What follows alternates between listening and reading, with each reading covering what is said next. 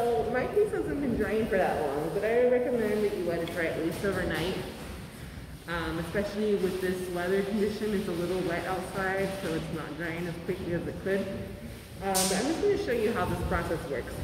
So I have my loop tool here, one of my smaller loop tools, the one with the more of a squared edge. You can use the one with the rounder edge if you'd like, and you can also use your needle tool and this guide here that you have in your kit to remove the clay. You don't have to do this, you can leave it with just the clay as a good way to put a color on top of it so that it's like a very pure color versus the color on top of my other clay, which would be the brown clay. Would be a little different. It would be maybe a little bit more muddied because of the clay. It becomes wax and it becomes clear in a sense, slightly. And so the clay underneath it does show through somewhat and change the color. So this white, let's say if I'm working with the brown clay or darker clay, will make it so that everything on this part of the piece will be a little bit more pure color. Like think about painting on a black canvas versus painting on a white canvas. All right, so now I have this going on. I will say it is still a little too wet, but I'm still gonna work with it. As you can see, well, it's kind of hard to see for you guys, but as I touch it, it is kind of rubbing off a little bit and smearing.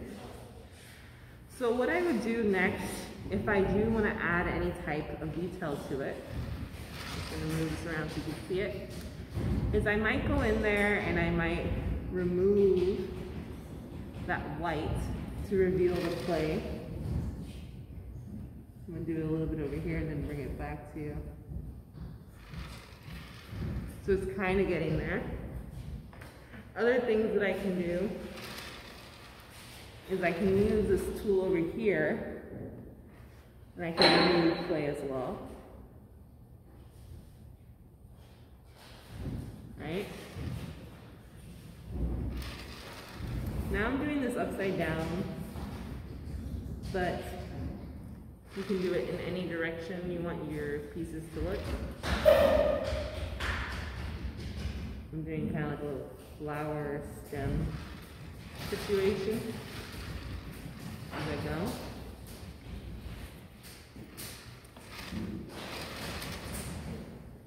I might take away a little more. Each one of your tools is going to make a different mark. It's going to remove the clay in a different way.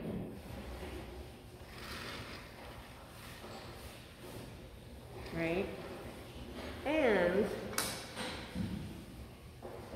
each one of the edges that you're using is going to have its own way of creating a texture or relief on your piece.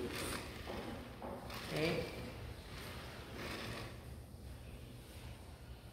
Depending on which way you pull the clay up as you remove it.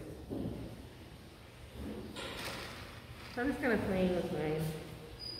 You can also paint these on as if you were painting your underglazes if you'd like.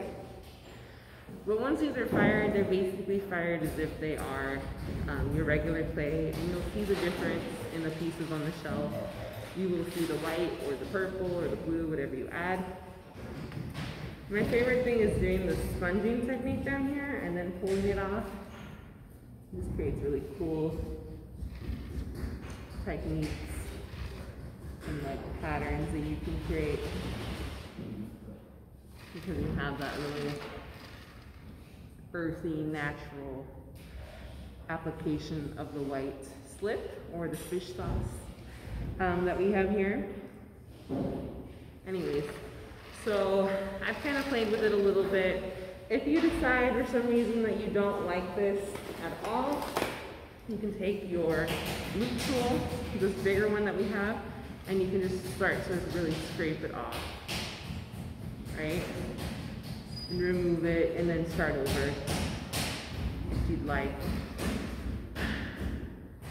with another color.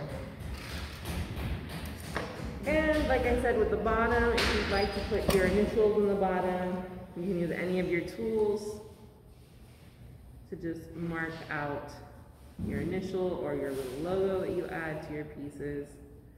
When these are drier, they do make easier lines as you go. It's hard to see, it's like a little heart that I like to put on the bottom of my pieces. But yeah, this is a fun way for you to finish your vessels and play with more color, play with a new layer of your clay when your clay is in its leather hard state, and add some extra stuff then. It allows you to be able to carve into it so you can reveal the clay beneath it. It allows you to have a different effect with your glaze when your glaze is over it. All amazing values of using slip.